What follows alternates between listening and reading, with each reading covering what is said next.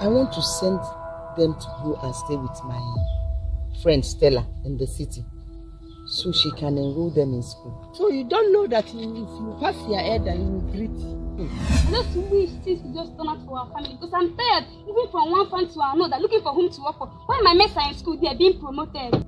Is it because I came to see Chisholm this morning in your own house?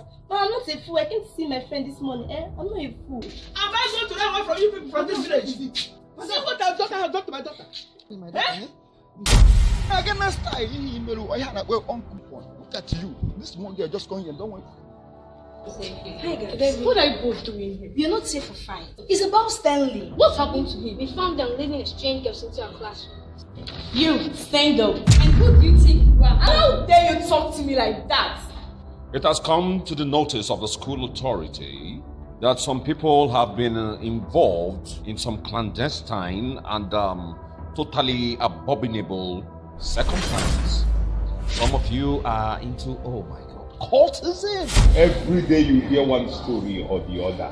If it is not a missing teacher, it's a missing student or an evil attack. Stop there.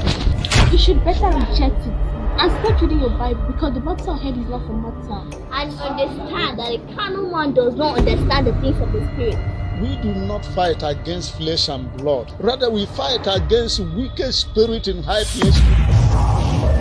This is a little chicken that wants to ruin my work. Jesus Christ of Nazareth, who gave you the audacity to enter into the house of the Most High God? Will you keep quiet? Will you shut up? Due to the bad change in our school, we have agreed and plead for you to give us the go-ahead order to have a prayer section in our school. Doctor, how is she? How is my daughter, Princess? By the power bestowed on me as the second in command of the Great Saloon Fraternity, I initiate you into our kingdom.